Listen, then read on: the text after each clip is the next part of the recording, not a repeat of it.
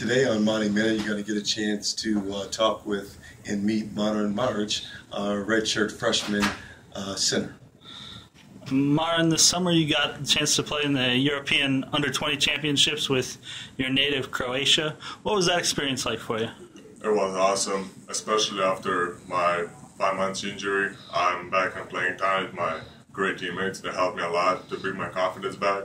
We finished fourth in Europe. It's pretty good. Nobody expect. We fight every game. We bet underdogs in every game.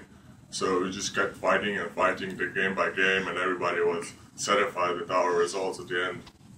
It's your second year here at NIU. What's it like for you as a European to be on campus here in the U.S.? It is pretty hard, especially like language barrier, but I accepted really good. I just keep working every day and practicing. It's a lot of faster basketball than it's Europe. It's more explosive athleticism than it's like more skill work and patient. We go fast, and I think that's the hardest thing for like Europeans to get adapt is language and fast basketball. Thanks, Mark. Thank you.